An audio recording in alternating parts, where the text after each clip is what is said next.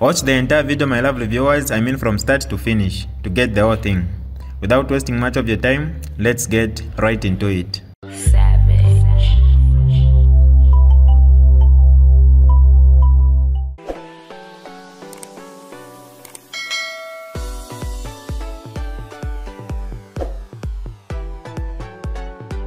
Hi lovely viewers, it's me again, your one and only Mutati Mpundu. Welcome to my YouTube channel. If this is your first time on my channel, kindly subscribe to my YouTube channel by hitting the red subscribe button down below and turn the bell icon to join the notification squad. Don't forget to like, share and leave a comment.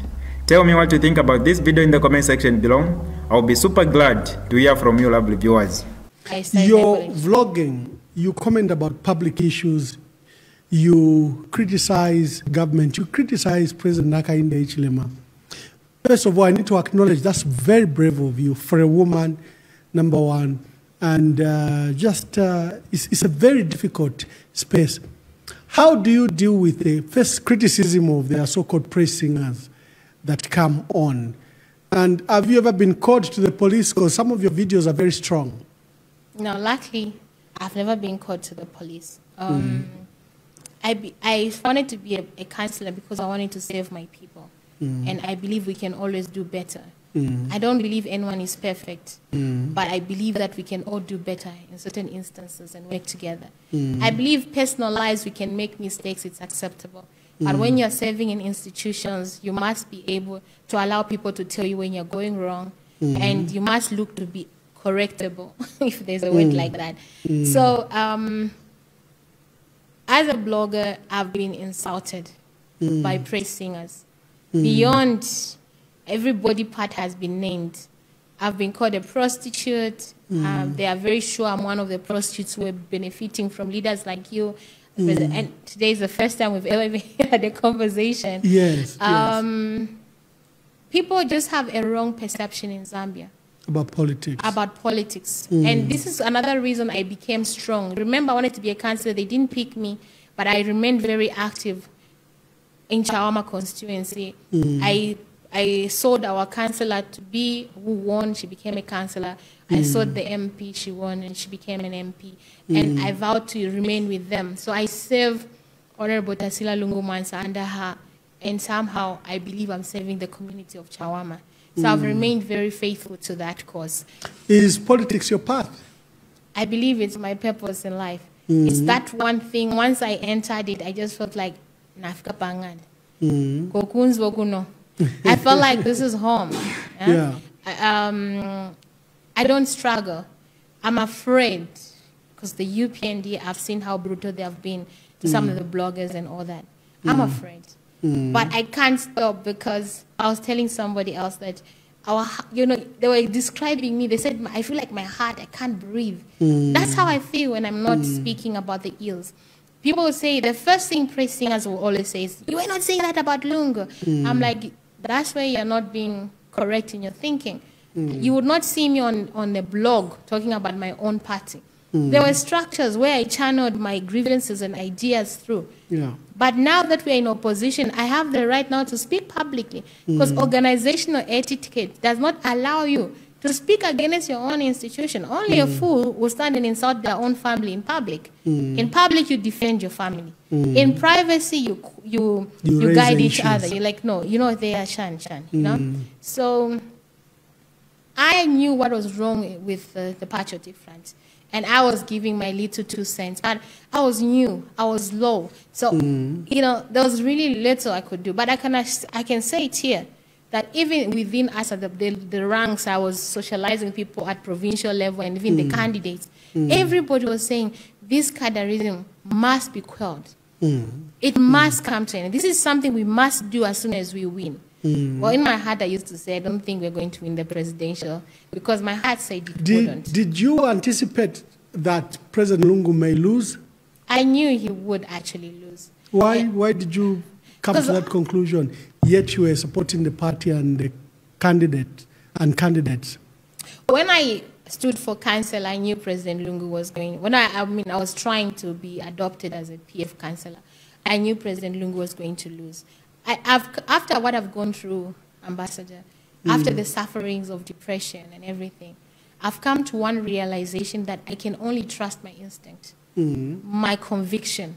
It's the only thing I can depend on. My head lies to me. My heart cheats me. But my conviction remains true. And my conviction was like the Patriotic Front has a manifesto, and I loved the manifesto. I loved the philosophy, the pro-poor governance. I loved that. And I looked at the PF, they were highly misrepresented by the UPND. Propaganda, as a media professional, I saw had been maximized. Unfortunately, the PF had not tried anything to mitigate it. So I knew this party is in the right place. And my heart said PF. UPND is a capitalist party. No matter what people can say, they'll always put business before human beings. And I can't be a part of that. I love people, and I believe not everybody is the same. Other people really need a lot of help. And so when the praise singers come to attack me, I just look at them and I laugh. But I'm toughened now because they've insulted every body part.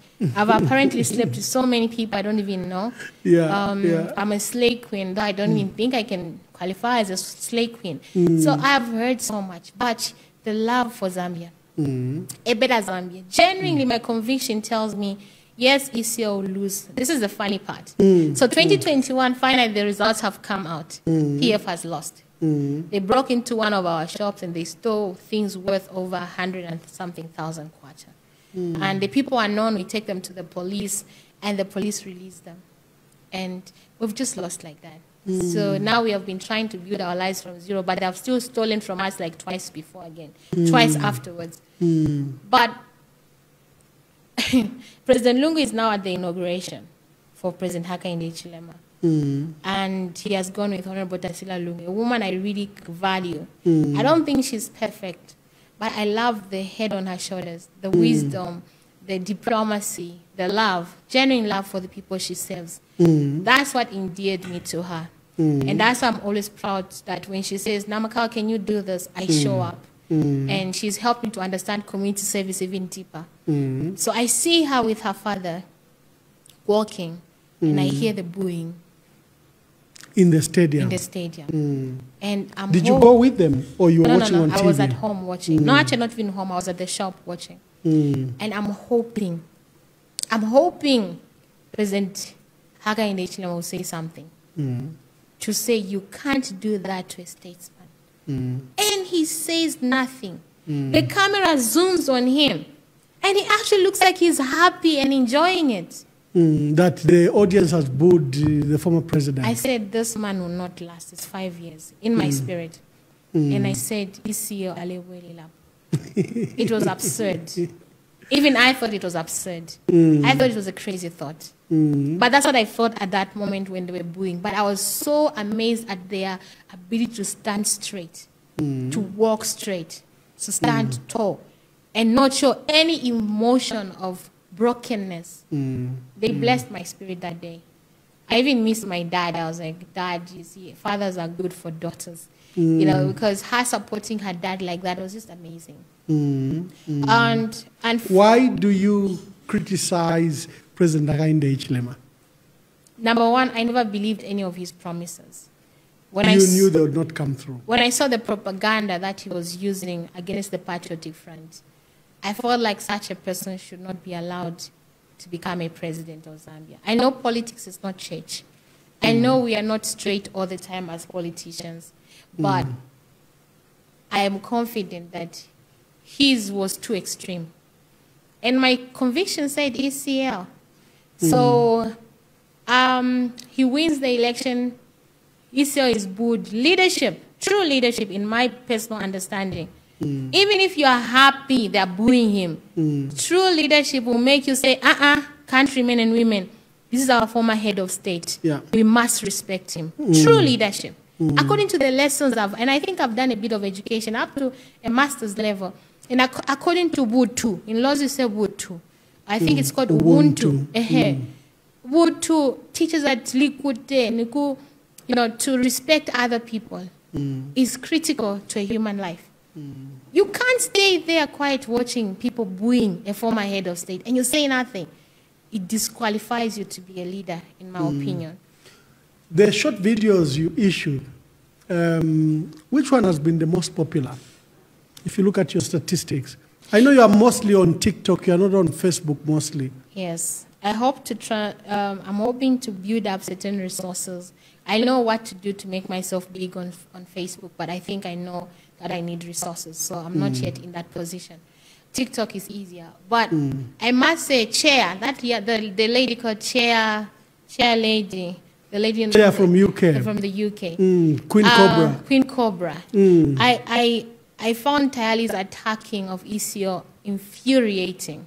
One day I had enough, and I told him off in a TikTok. I just went after him. I don't know who in the Patriotic Front picked it, and the next thing, Queen Cobra also picked it. And I have to say I owe my moving to that level to her. Because she picked your video on TikTok and put it on her page. Yes, and funny, even Shifia Tayali, who I don't agree with so many of how he behaves, he actually got that TikTok and put it on his page as well. And he was like, I want to have lunch with this young lady. Of course, I'm not going to have lunch with a man who insults ECO left and right. You can't disrespect ECO. I'm not okay with that. Because he's a statesman. He was our president. I feel we must respect he's going to be one of the ancestors forever mentioned in this land. Like you mentioned KK, Arabi, everybody. They must be respected. This is our history. This is our foundation. Patriotism starts there. Respect the people who ruled over you. And Tayali wasn't doing that, so I got upset. And that's how, and people could hear this Namzy mercy. I'm not critical of President Hakainde because I hate him. I don't hate him. I don't even know him as a person. I just know him as a leader. And on the side of leadership, I believe he should never have become a president. It's an accident in his life that he should never have been. I think God was showing him a sign by not allowing him to be president. But he forced matters and and he did a lot to get this president. That's why things unraveled so fast. Because you force something that God has not intended for you to have.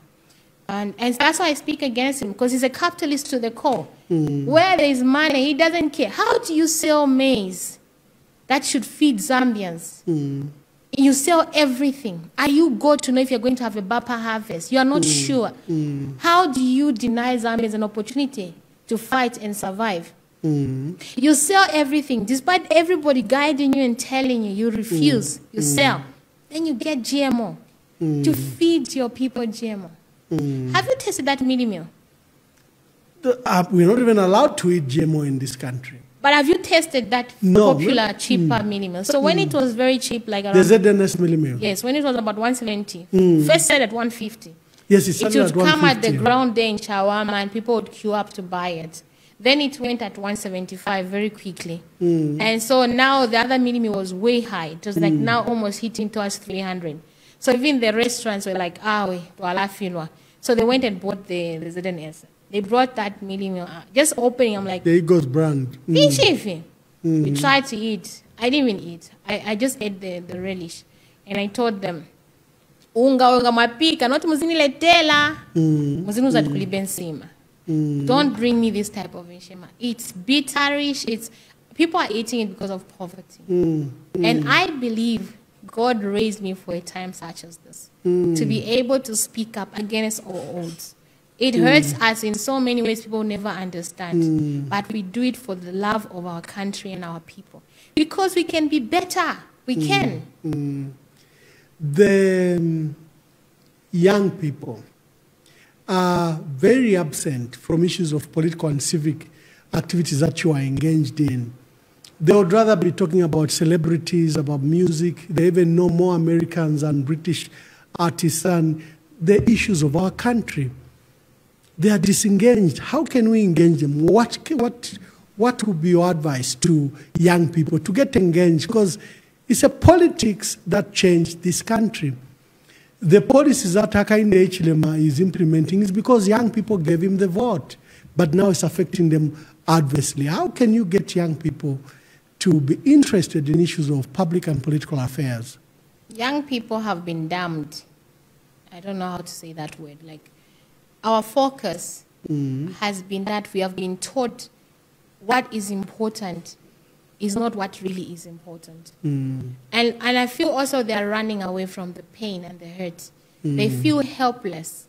What can I really do about this politics? They feel like they are helpless. When I came back to Zambia, maybe it was really hard for me politically because I didn't know how to start, where to start. And I think young people feel they are nobody. Who are they to enter into this politics? That's why they fear those who enter into politics, because they feel they wouldn't be able to enter it. So it's low self-esteem. Why are we having low self-esteem? We don't know how to love ourselves as Zambians. And maybe David Kaunda played a role because he taught us to love everybody. That we almost forgot how to love each other. We basically forgot how to love each other as Zambians. We don't love each other as And if Zambians. I don't love you as a Zambian, there's no way I can love myself. So I don't pay attention to the details because it's too much pain. So I damn myself with watching challenges, TikTok challenges, and that is getting involved in who is sleeping with who and why they're not sleeping with that. Things that don't really matter because they can't face the truth inside to say, I feel I'm hungry and the government is not doing a good job because they feel like maybe I don't have the right. Who am I to speak about it? So we need to educate our young people. This is your country. This is your birthright. You must fight for it. You must speak the change into it. You are the change that Zambia should be. But at the same time, I think we need to educate all of us that we all need each other. The youth, we need the elderly. The elderly, they need the youth. The women need the men. The men need the women. We must work as a team, and then there will be transformation in this country. You are an educated young lady, and you couldn't find a job for many years. You are like many millions of Zambians who are educated, willing to work, but there are just no jobs. And it's heartbreaking. What is your view there? And what must be done? It's heartbreaking. Even up to now, I know I could be doing something that could be giving me more money than I'm technically poor if it's not for the people who are taking care of me. And then I can't even pursue my business interests because they are, there are limitations because they are not happy with what I'm doing. I can imagine other young people like me. It's heartbreaking. You feel, am I not good enough? Why can't I find something? But I think we need to move away from government jobs. We need to open more industries. One of my passions is to open a clothing industry, to start so that we have the entire chain of production. From, if possible, making farming the cotton, turning it into material, then making outfits, and then selling it. Because now you have an opportunity to actually also export and get the much needed foreign currencies. And that's how you grow you impact the dollar-kwacha exchange rate, not what we are seeing, which is superficial. So we need more industries in Zambia. We need support, genuine support. Not CDF, they tell you to pass 30,000. To do what? And it's a loan. In this tough economy, you're going nowhere. In fact, they've just made you poorer because now you need to pay money with money you don't have. And you become poorer. So we need genuine funding. We need genuine cooperatives, a cooperative that comes together with a unit of purpose and giving real money, Yeah. But at the same time, we as Zambians, we need to start having integrity, accountability, truthfulness, and honesty, because we steal a lot from each other. The person who invited you to invest in their business after you left the bank and you gave them so much a chunk, have you been able to recover that money? No. My greatest pain of my life. I've never been able to recover that money. And what were your lessons there? To advise other young people, because, you know, our young people are being scammed every day. There are these quick cash, quick rich schemes that are everywhere, and our people are being scammed every day. Personally, you experience it because someone brought you this idea, but like you are saying, issues of integrity, issues of honesty are not there. They looked at you, presented that document, but that they knew they were defrauding you. You need to not use your heart. Use your head. You can't get an unsurmountable amount to give someone else to manage and hope they'll give you back the money. It doesn't work like that. Unless you are directly involved in the movement of those funds, do not invest. The money should remain in your hands. Number two, there are no quick and easy solutions in life. you don't become rich suddenly. There's a lot of suddenly. Life younger is a changer. Be willing to start small. I humbled myself with my degree and my master's. I said, I think I don't know anything about business. I sat there in the market every day for years, learning from the marketeers, understanding. I was at university of hard knocks, understanding how real life operates. Humble yourself. Some people, they don't even know how educated I am. You know, some of them don't even know I had a car I could drive. Because I don't present myself like that. But obviously you can see that I'm different, but I try to humble myself. Some people will come and think where I sell, I'm just a saleswoman lady. They don't know that I actually am part of their ownership. So in life, humble yourself. Be willing to start small. Be willing to grow. God will bless you from where you are and lift you up. When I started this whole media thing, yes, I knew Honorable Tarsila Lungu, but I knew this was my personal project.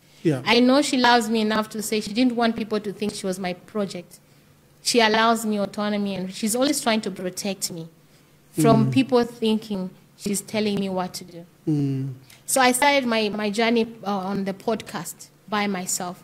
I say what I say, I listen to it, I judge it. If I hear it's politically too sensitive, I don't want the police to catch me. I delete it and I start afresh. I try to the issue of shrinking democratic space, you are sensitive, you are aware about it. I'm very aware of it. So I try to be very respectful. I try to be, you know, I'm strong, but I'm not rude. But it will hurt them because they don't want to hear the truth. So young people, I said it that way. And I didn't even know if they'll go anywhere. I did a lot of videos until that one day Tayali won, and I just got, but I was faithful in the little I was doing. So young people, learn to be faithful in the little you're doing. I'm still not where I want to be. I remember once I was like, how do I get to talk to Ambassador? But I was scared of coming after you in groupies, and I'll just act like, okay, but I wish I could talk to him. But I said God's time is the best. If I'm meant to be connected to the man, God will connect me. So be willing to be patient. I have a very good friend in my life, and he's been very instrumental. And I met him in Chawama, and he's changed my life because he helps me to remind me. And Honorable Tarsila will always say, Namakao, when I'm conflicted, I'm asking for advice. She tells me, why did you start it? It's the most profound thing for me because it keeps me rooted. And stay rooted. Believe that God will help you. Be willing to start small. Stay faithful. It's frustrating in life. Sometimes you don't get the help you want to get. Everyone is saying, Namakao, you're being sponsored. Namzy Messi, you're being sponsored. And no one's sponsoring, not even at 15 way. You wish they could sponsor you. But if you have takata, you know, you stop. But because I know where I want to go, I stay steadfast. And I've seen the hand of God leading me.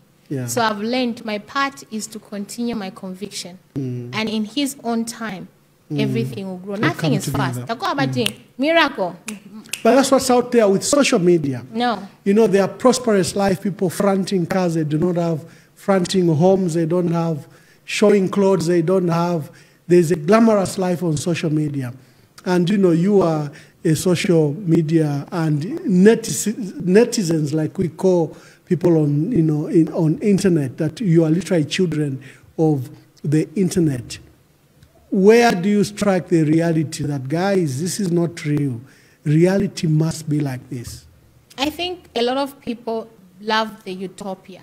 It's like a drug. The internet is like a drug. It allows you to live in a dream and to move away from reality. Like I said, reality for many of our people is very painful. Ambassador, what I've seen in Chawama, I think that's how I've learned to be humble and grateful. Even when sometimes it's hard, I'll cry, I'll weep, but I remind myself I'm still in a better place. I see a single woman who moves with a small child. That child has basically grown up in bars from the time she was born, and now maybe she's 3-4 years old. The child has seen the mother being done, everything.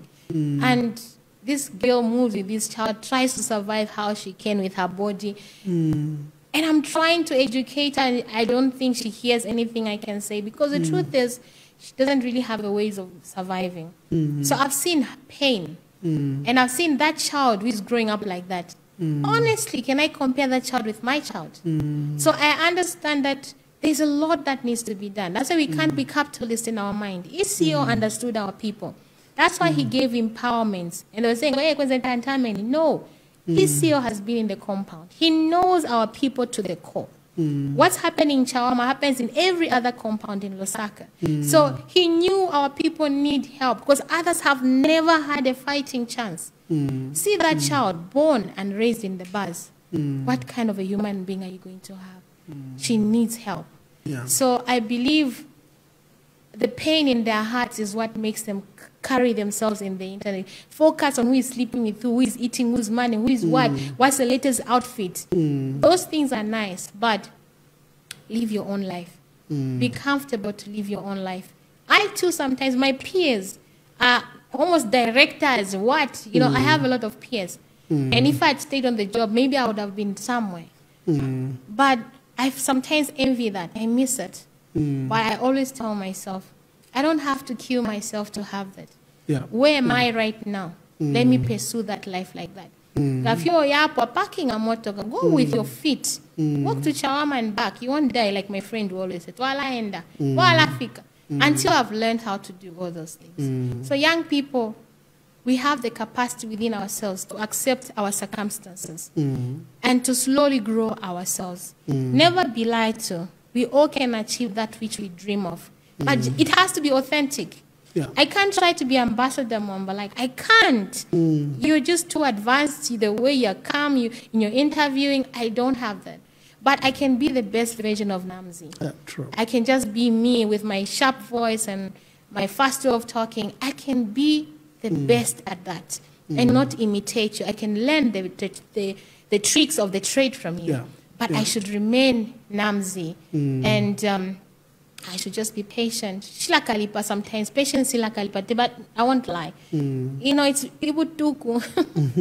Ikola tu sana patience. But pursue it. Just be calm. Stick to your lane. One day, have the faith that if I'm true to myself, one day, Thank you very much. Namakao Messi Silumesi. We thought we could have a voice from young people, get their perspective, see their relation to this country. And I'm glad that Namakao, you are speaking politics, you are speaking public affairs, you are criticizing leaders. This is what we are lacking. And you have walked to the table. You want to be part of a leader. You just don't want to be a follower. You want to be part of a leader where decisions are being made. So I think we'd like to appreciate you for that. Any last few words before we close? Uka! Ukani! Yes. You are feeling it? When I heard, I went for the press, I didn't know what was happening. I thought they were just going to talk the usual. You came to that press conference? Yes, and I heard there's the People's Movement. It just went like, yes! You know? And then the next press statement, they coined in UGA, United Kwacha Alliance, Zambians. This is what we needed. How is it on social media? You follow social media? We are running with it. UKA is here. Kwacha Mzambia, an opportunity for change. Thank you very much. Today we're hosting Namakao Messi Silumesi. She's a vlogger, and as you've seen, she's a budding politician. She's very excited about our country. She says, why would anyone leave our country? It's better we fight it out here, even when things are bad, even when we have bad leaders. So until we have another guest, good day, shalom, shalom, and God bless Zambia, God bless our country. This is DJ Mutati exclusive. Alright, that's all for you today, lovely viewers. If you did enjoy the video, please don't forget to leave a comment in the comment section below. Tell me what you think about the video you just watched in the comment section below. I'll be super glad to hear from you, lovely viewers. Once again, I go by the name of Mutati Mpundu. I love you, peace, I gotta go.